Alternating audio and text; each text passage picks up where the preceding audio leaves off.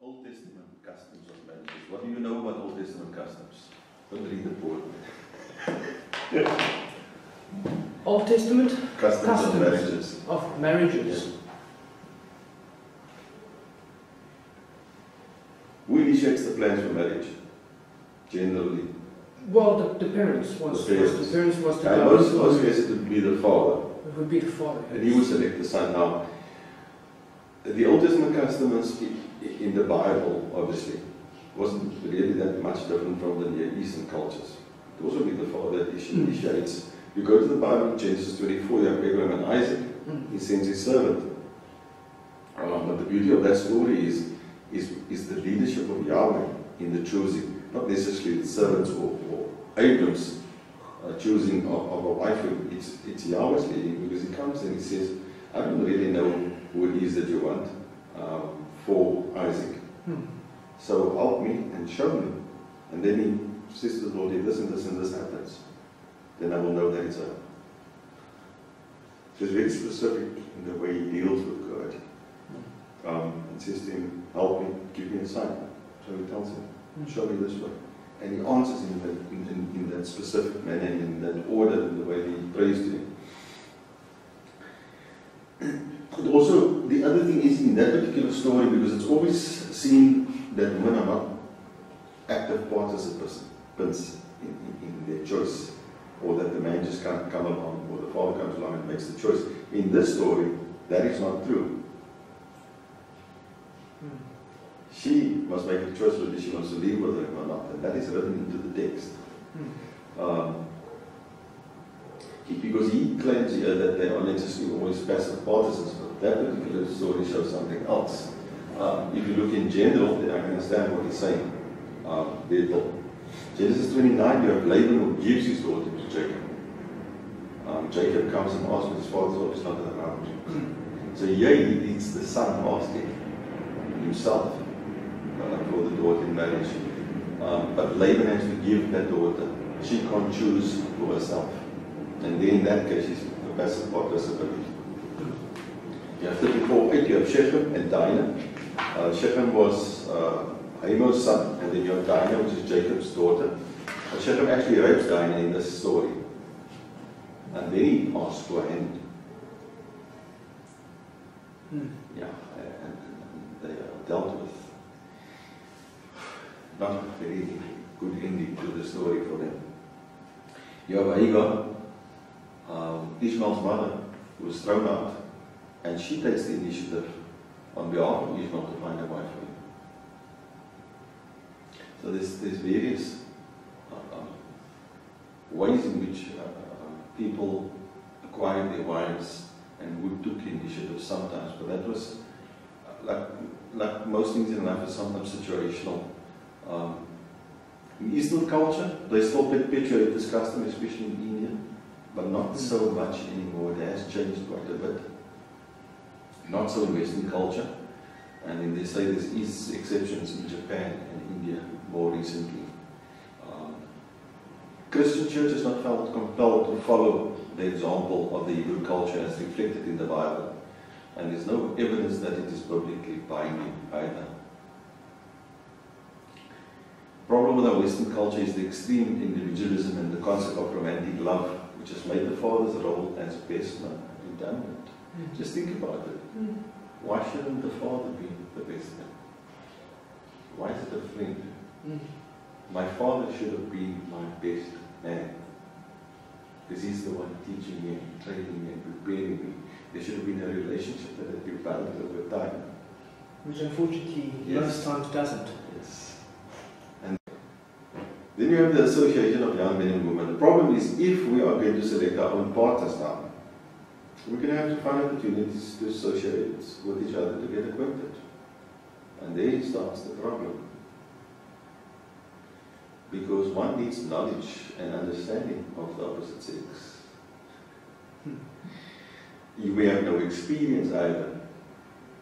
And so that means we are frequently unable to evaluate accurately what is desirable or undesirable characteristics of even of our friends in general in life. We choose the wrong friends sometimes because we don't distinguish between what is desirable and undesirable. We ourselves want to go explore without knowledge and then gain the knowledge out from people who might not even know best.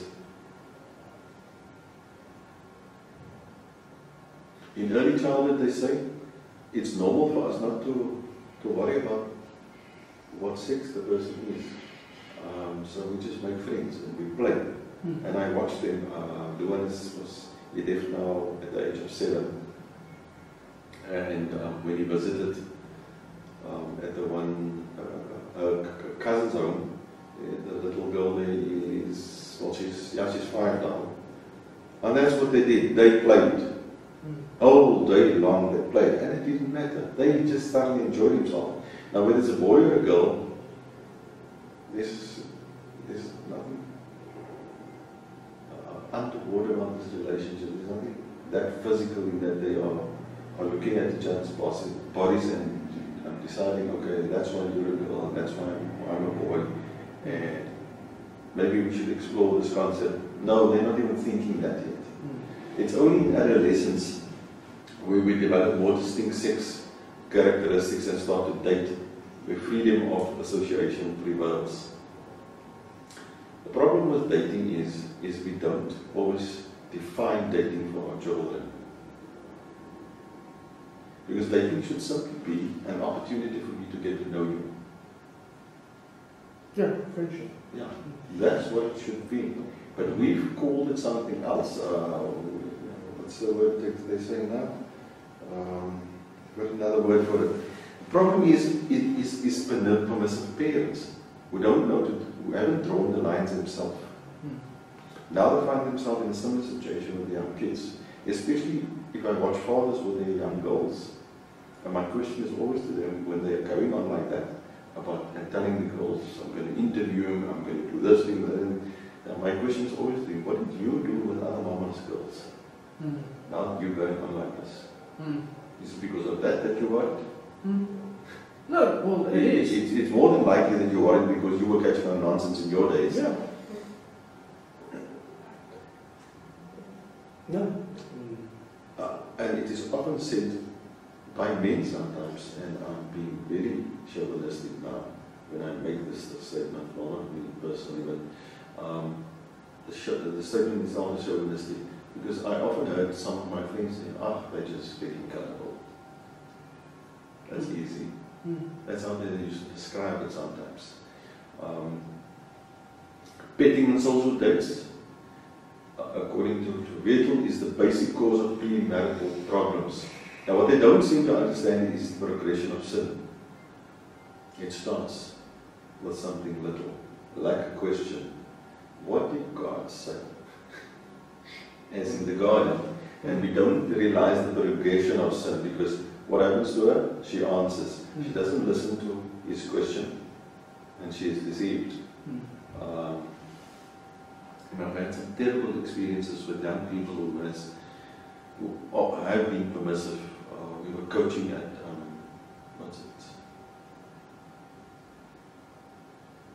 I was coaching at Glenville, and when we were done with them, they had all passed. We took them for a drive, and we were standing and chatting, and the one remark was, it's easy.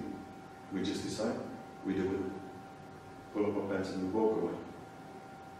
It was that easy, that simple for them.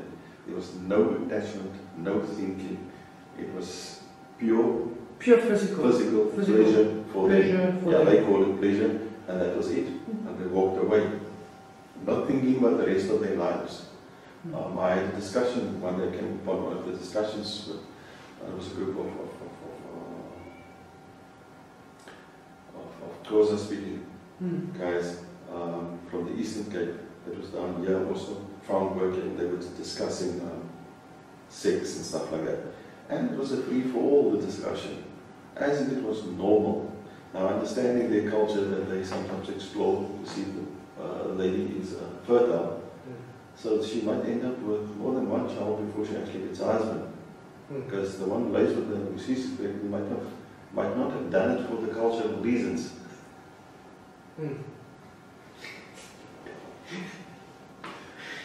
And she's thinking cultural, but he's not.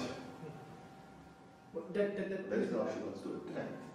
And he's trying to teach her it's not necessary to attract that way. There's other ways of attracting if the boy is interested. So she's now 14, 15, and that's the worst ages for them when they start the changes. And he's going to manage this now. A cheerful and positive disposition. Nobody likes people with gloomy faces. Courtesy and consideration are not outdated.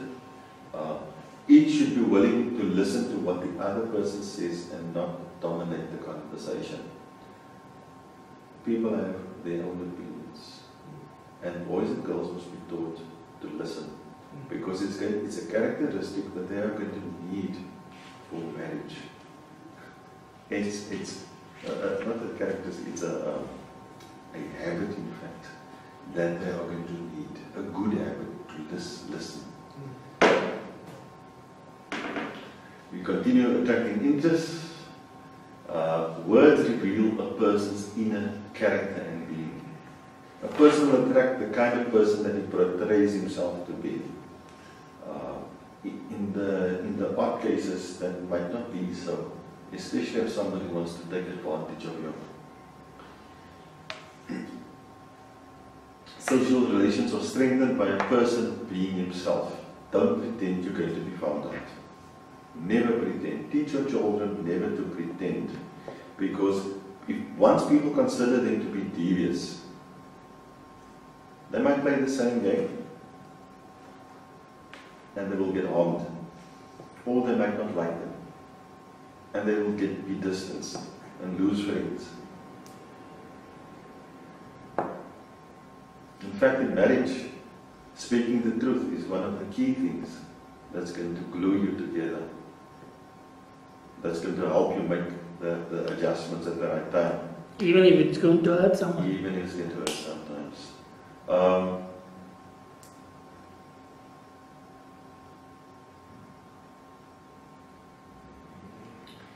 Yeah, you're opening up a can of worms now. Like my one friend said to me, what they don't know can't hurt them. If you're in a serious relationship, if you're in a marriage and you're slept around, you've not only sinned against your own body, but you've sinned against your wife.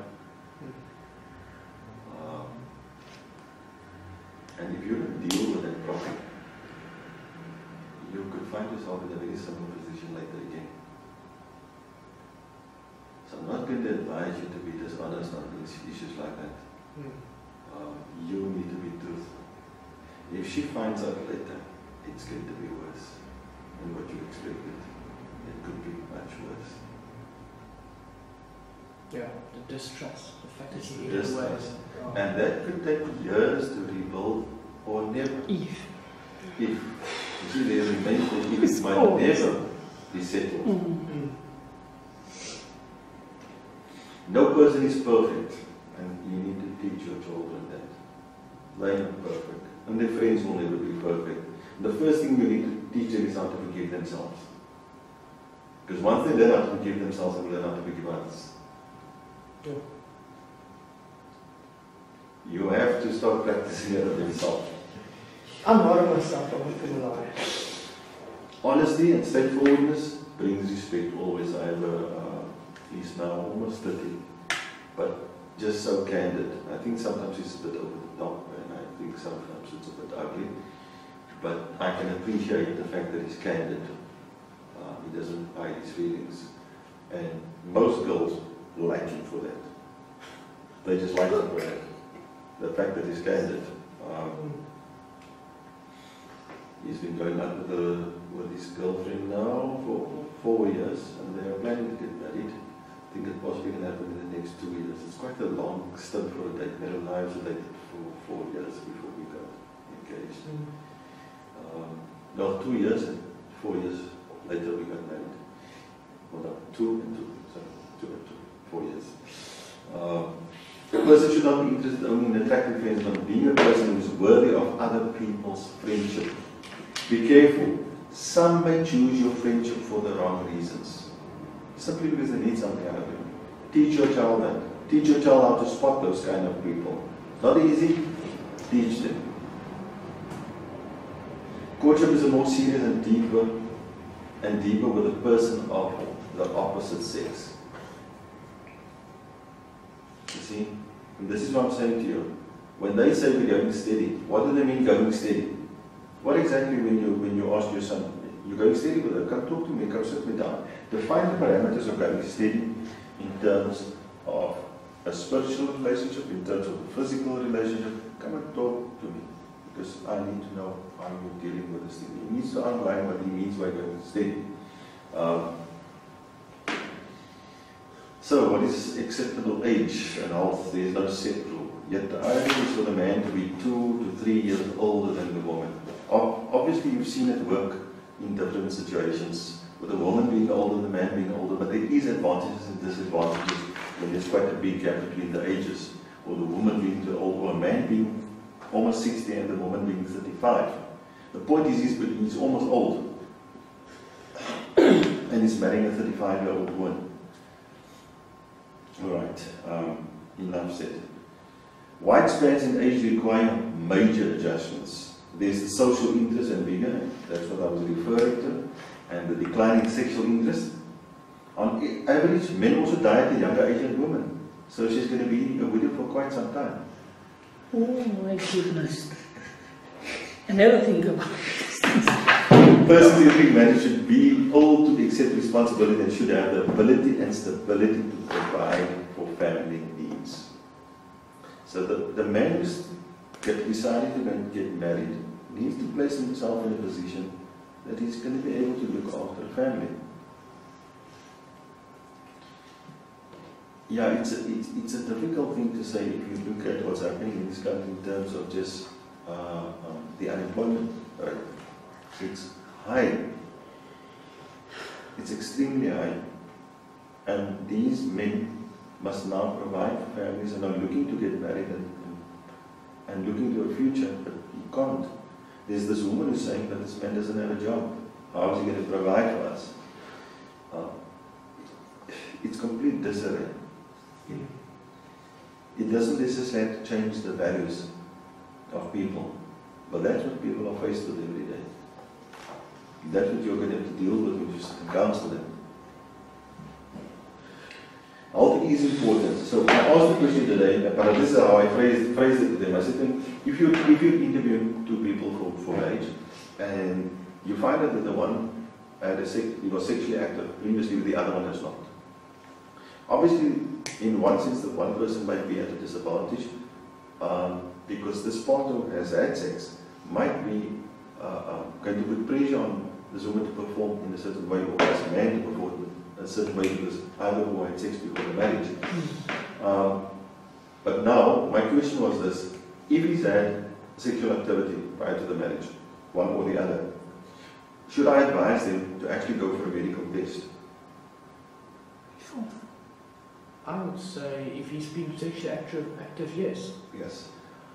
Sorry. The response came back.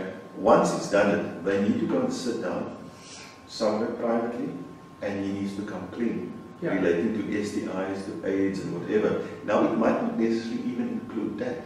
It might also include the fact that the doctor may pick up something which is going to affect him medically later. What about the fact of terminal illnesses you see in the family? They might discover that he has a terminal illness. Now what? Are you still going to marry him? Because we don't often advise for them to go for medical checkups prior to the marriage. Really. An odd thing. But it really made me think this afternoon when I was sitting and reading this.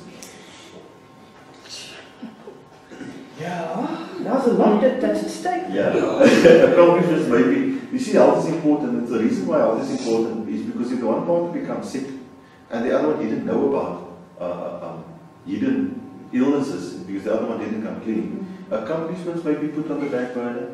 There's increased responsibility on the healthy partner, and there's a financial strain. So there's lots of things that can happen later on in the marriage. Similar education and ability. It's good for both to be on about the same educational level as the husband if there's to be an intellectual compatibility, full communication and mutual respect. And I thought of Luther and Catherine, because they said, even though she was a nun, she was a match for him. She was a witty woman. She was a true match for him. So you might not necessarily have the same education, but on an intellectual level, you might be his match without having the education, and that might be sufficient in some marriages.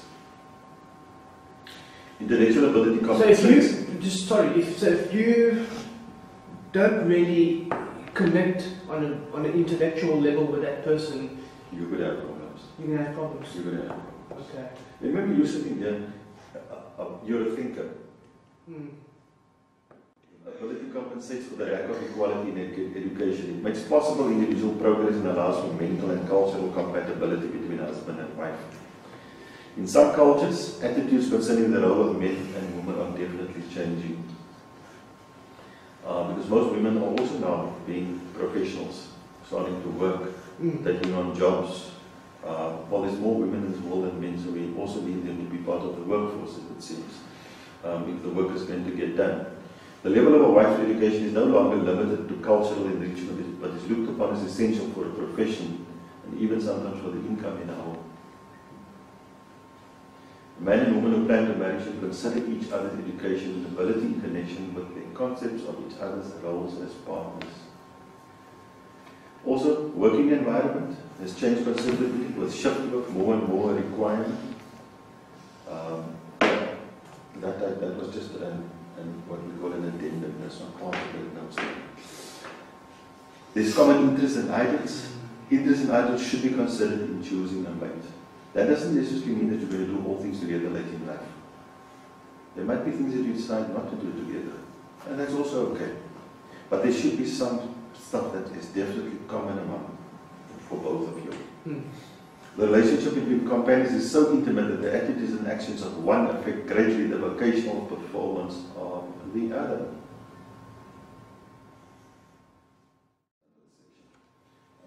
Let me just go back. For example, Paul says, the ministries of many men have been destroyed by companions who were not sympathetic or dedicated to such a vocation. Or, if you look at, for example, if a man has an interest in sports, he will find greater compatibility with a wife who has like interests. A person who has been called to the ministry should consider carefully the calling and interest in the religion of the person whom he is thinking of for a companion.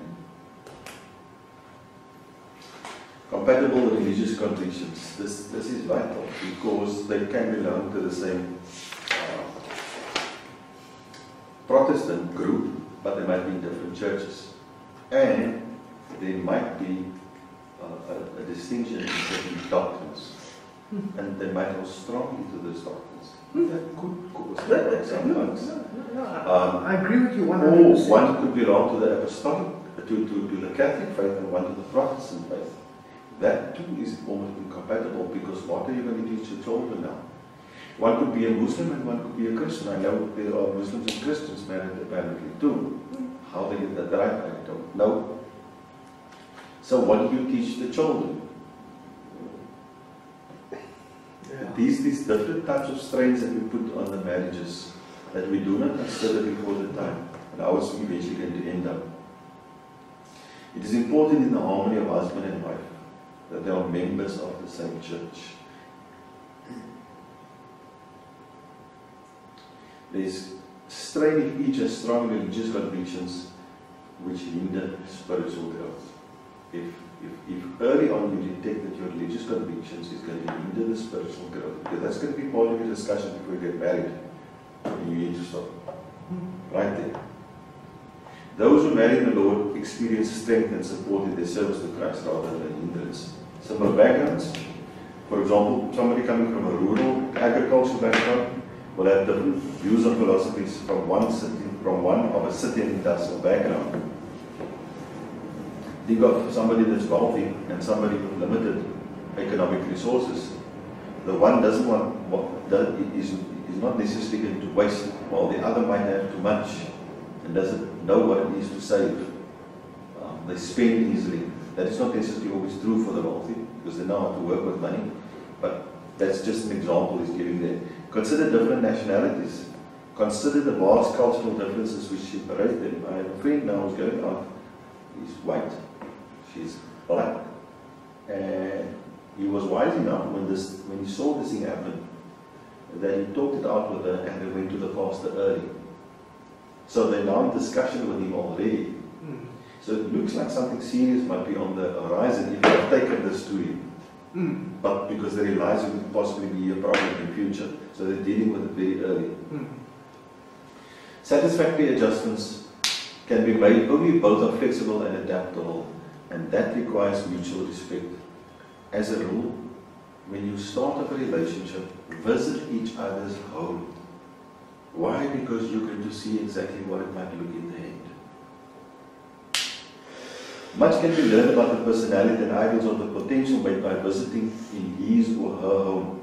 The happiness and mood of the parents' home, tidiness of the house, the girl's participation in the preparation of the meal, the activities of the family at the table.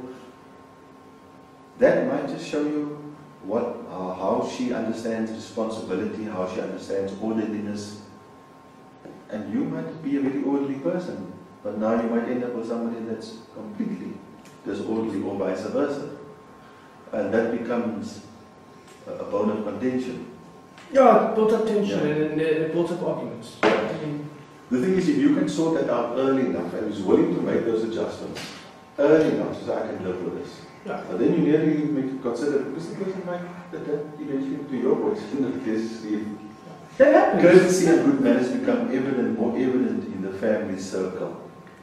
You hear that? Because outside we put up a front sometimes. That's the problem. You don't know what you're getting. Adaptability. Two qualities are necessary for making adjustments in marriage, namely adaptability and cooperation. No one should dominate the other. Each should move towards a position that is agreeable to both. And genuine companionship suggests voluntary servitude. You need to consider these two traits during dating as well. If the person is adaptable, because when adjustments is going to come, that trait is going to be very necessary. When adjustments is needed, cooperation is going to be a trait that is a requirement. Because the one is going to look out for the other. Emotional maturity. A mature person exhibits insight and foresight in his thinking and is able to evaluate himself realistically. So it starts with you. Being able to know who you are as a person. He is able to anticipate the results of his actions, make sound judgments and decisions, demonstrating a sense of independence and assume responsibility for his own behavior. He's not going to blame him for anything. He's first going to look to himself. A mature person is able to give as well as receive love and affection. He does not act impulsively but shows flexibility, control and adaptability. And what passage does this make you think of in the Bible? 1 Corinthians 13. Although no person is mature in every area, progress if one understands causes of immature action. There's progress if one understands the causes of immature actions. Persons with neurotic or psychopathic tendencies have difficulty in making adjustments in human relationships. Now, if you don't know what the symptoms of a neurotic or psychopathic person is, then go look it up, discuss it with your children, help them understand. Dependency or strong feelings of inadequacy result in immaturity. That's what we spoke about just now. Dependency. The girl can't let go of her mother. So if there's a problem, she runs to mommy. She doesn't know how to deal with you. So she walks away and go deals it. Husband again, something happens, he does not. So he picks up the bottle. It's a no, they call it automatic response, a knee-jerk reaction. Not so. It simply means that either you're dependent still, or there's feelings of inadequacy that you may not have dealt with. There could be other causes for it also. But it's an issue that needs to be sorted out before the marriage. Myth of fact, marriage will change you. So says a very gullible person. Seeking God's will, committed Christians realize that they are designed by God for a purpose, and therefore God has a plan for each, which includes every activity and relationship of life. We seek God's will because we recognize the possibility of human error. People may put their best foot forward during dating to hide undesirable characteristics. And that is why if you seek God's will, then God will show up the darkness. What is dark? If it comes into the light, it will show himself up to be dark. Darkness flees. Therefore you need to seek the light. You need to seek God. Another reason for seeking God's will is the recognition that God's plan includes the right companion. God will give us instruction concerning whom a Christian should marry. He has promised to answer prayer that is according to His will and in faith. His will can only bring joy, much more than one can gain through selfish desires. And then there's the engagement, which I'm going to look now in the next lesson. Engagement is a step beyond going steady in the journey to marriage. It's a commitment by each to marry. A commitment by each to marry is made, so there is definite plans now, but also a tentative marriage date. All matters concerning marriage and life should have been discussed frankly. It's a time for growing towards each other and for testing the satisfaction derived from being devoted solely to each other. And now the major adjustments will come. The honeymoon period.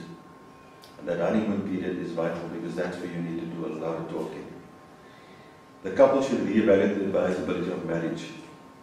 And this also happens during the engagement period.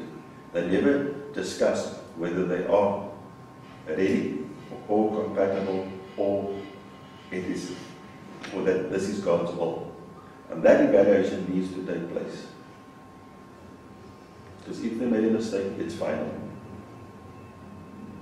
You can either change your mind before than after.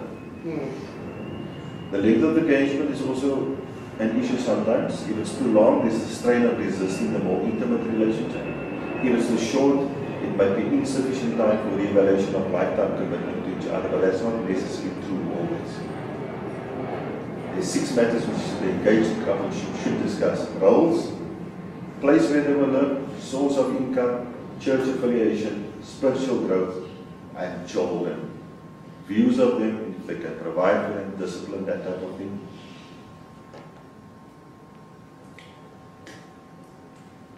Make contact with the minister, obviously, right about 4 to 6 months before the time.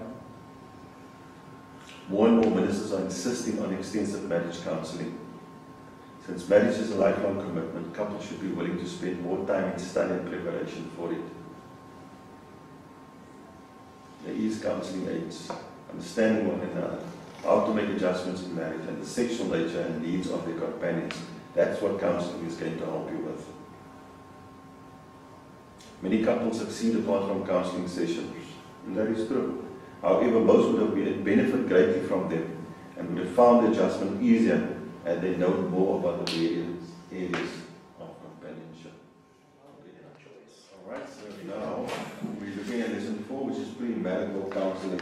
One of the things when we were college, especially when we did counseling, this is one of the things that they highlighted to us. They said to us, guys, going into the ministry, you need to read up on these things. It's an important part in your ministry. All this changed much, and you need to include up on a lot of other things. And one of the things is that you should possibly go and study is psychology. And there's a few ministers who have completed their psychology degrees precisely because a lot of the work is counseling. It may mean that the couple comes to the session with the attitude they understand everything about sexual relationship. 2 means of introducing the need for adjustment in physical relations or take them books. Let them go and listen, let them go and read. And then when they come back, they ask them to discuss what they do not fully understand. But that also means that you must be fully clued up on the materials that you gave them and have read a little more. So that when they raise issues, you may be able to answer them simply from pure knowledge or out of experience.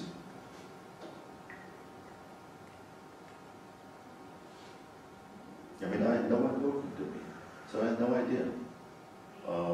I have a friend again who says to me, Glenn, I didn't know But what I did was I would pick up every available book that I could find. So he took initiative to do that again. To read up on the subject. The instruction on the physical relationship in marriage should include an understanding, one, of the anatomy of both man and woman, because we think we know actually how it works, and sometimes we don't really understand the anatomy. It must include an understanding of the emotional needs and responses, conception and birth control,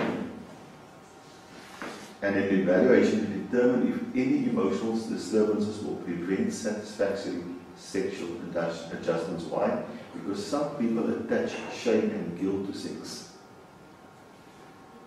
And that might be an issue in your marriage.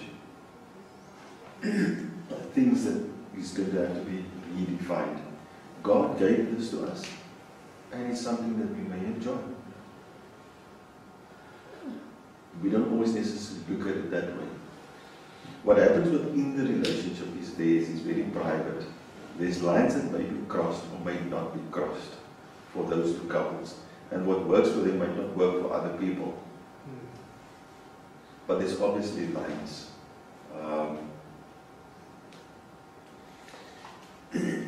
Knowledge is vital for both the couple and the pastor to elucidate on matters that are unclear. Assignment: encourage to complete the reading material which was given during the previous sessions. So you're constantly telling them to study and to read and to gain knowledge and insight. Section 4, which is the last section, solving potential problems and planning the ceremony together, because they're almost starting life together. And the council may lead them in a discussion of areas of compatibility and help them to define the activities they plan to share together and those which they desire to do separately. You don't have to do everything together. It's only people who don't trust each other that won't allow the other pastor to do something separately. Attitudes regarding adjustment needs to change now, and they need to start practicing them. Don't hope for change.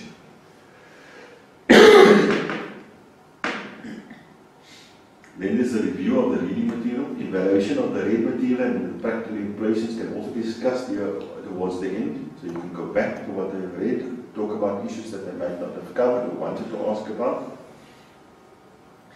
Controversy cannot be avoided. It's going to happen in the marriage. Whether you like it or not, there will be controversy. And so Viertel and husband and wife here is in agreement. He says, listen, be practical. Face up to it. Get done with it, work through the controversy. The quicker you face up, the quicker you attempt to work through it, the easier the next adjustment is going to be. Because you've grown now as a couple. Attitudes are important. Controversy arises because of self-interest and soul, but it's also solved by consideration and concern for each other's well-being. Very important.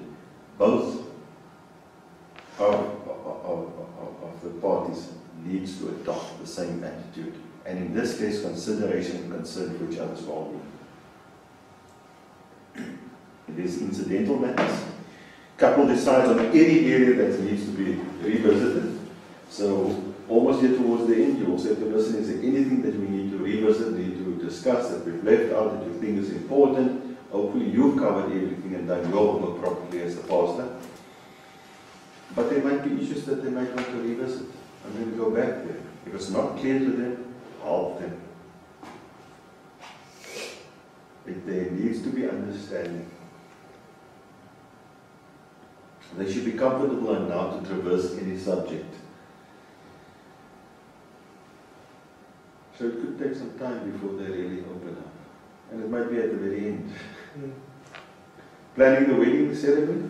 Because obviously their prerogative but however, it is the pastor's responsibility to ensure that the ceremony honors Christ, because marriage is to be according to God's will. However, it is the pastor's responsibility to ensure that the ceremony honors Christ, because marriage is to be according to God's will. I'm repeating myself now. A successful marriage must be based upon divine will. Therefore, the ceremony should reflect God's purposes and plan for marriage. Thank you, guys.